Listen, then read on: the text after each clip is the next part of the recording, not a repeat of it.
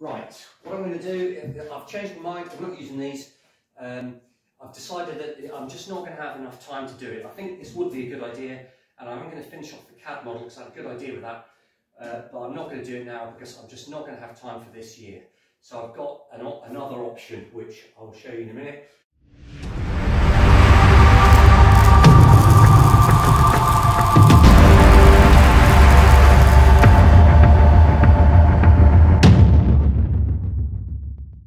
But for today, I'm going to take this off in a sec, and I'm going to start making the fiberglass modifications for fitting the 3/4 inch pipe. So I'm just going to quickly finish off this thing for the bobcat, which is the bracket to hold the forks in an upright position. I've just checked the angle of that to make sure that it's the same as the other, and it's in exactly the right place, which it is.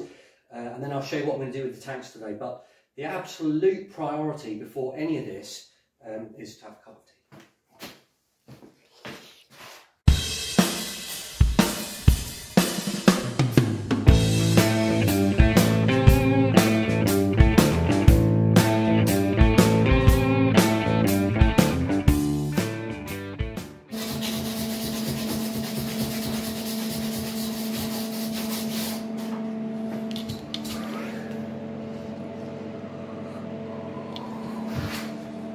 I've done a really hefty bead on that actually, because this is going to be taking a lot of weight, so it needs to be, I want it to drop to bits.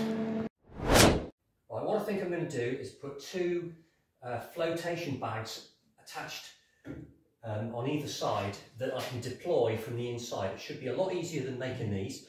The reason I'm doing this is because I lose air from these main tanks. Now remember, these are the only thing that keeps you up on the surface. And it's really unnerving when I'm standing in the tower and I get a wave and I lose a whole load of air, and the whole bow sinks down, and then I have to pump air in again from my tank.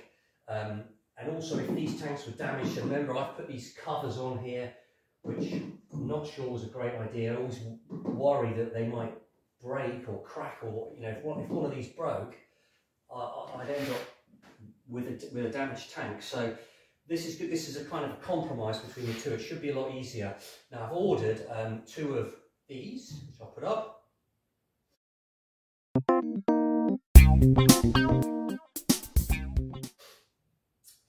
But I've actually already got some flotation bags and some lift bags. I just want to see.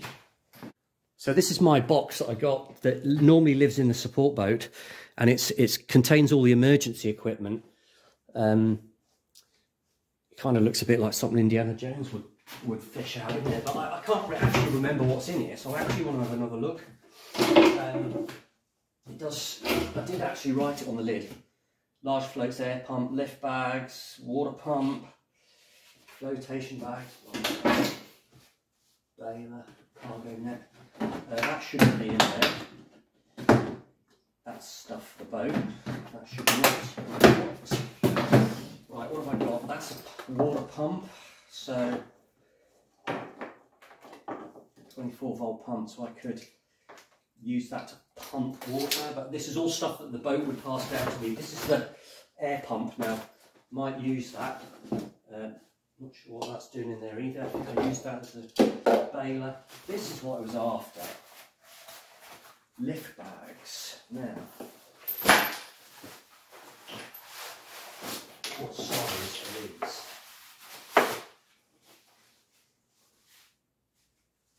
What size are they? I reckon they're pretty big though. Two of these.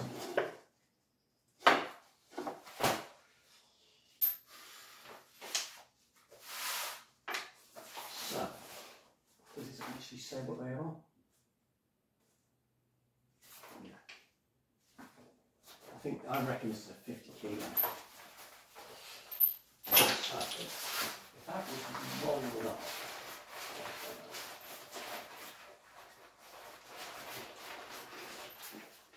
Tied up with a piece of Velcro and then put into a tube to make it neat, that attached, then I get an airline in there, job done, and then I should be able to deploy it.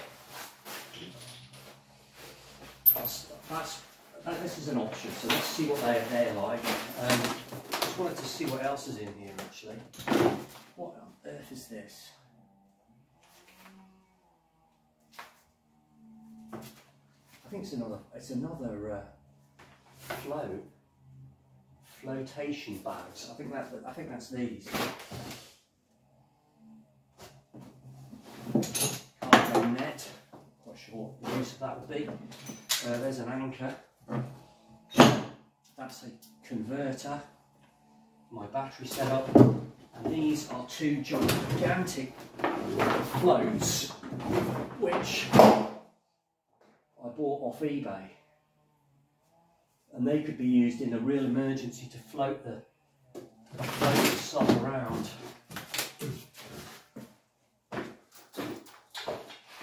I've never inflated them and I'm not liking them, but they're good to have on board.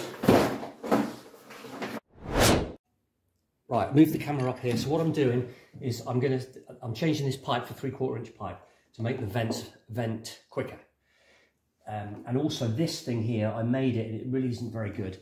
It leaks somewhere, just a tiny little leak, and that's adds to the problem of these tanks not holding air properly. So what I'm going to do, I've got these discs, laser cut, and I'm going to just fit them on there like that, and I'm going to put some cork, neoprene cork, underneath that, and I'm going to weld that into there and make that fit somehow.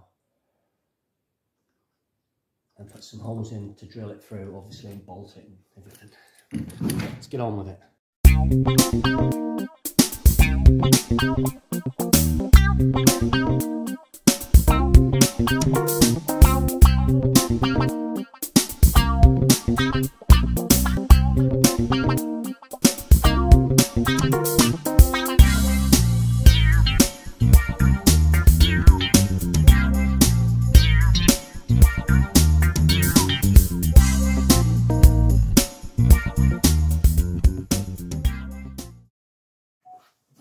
Right, I've got my 2 holes. That's got to go in there, be welded in or fitted in somehow.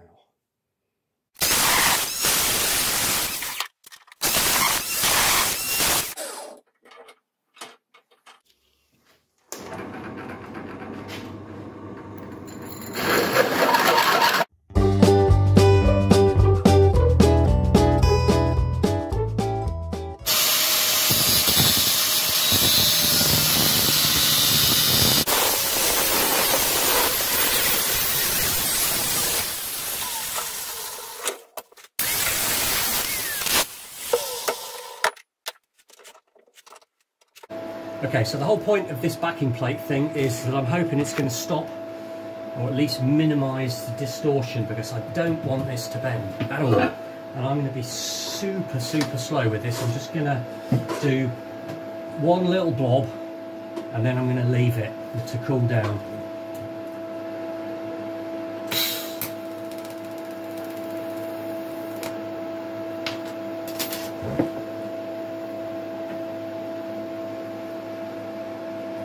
There we go, one little blob.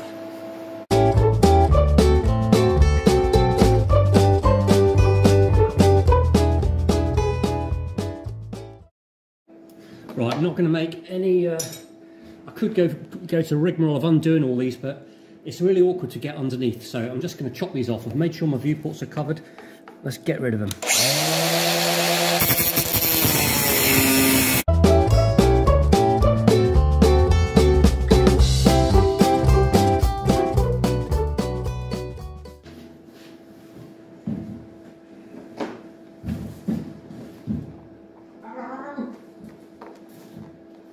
We've got a great idea here. What I'm going to do is use this really expensive wood chisel as a scraper. This is like the golden rule of woodworking, I think, so I'm told. You don't do this with your chisels. What do I know? Not a woodworker.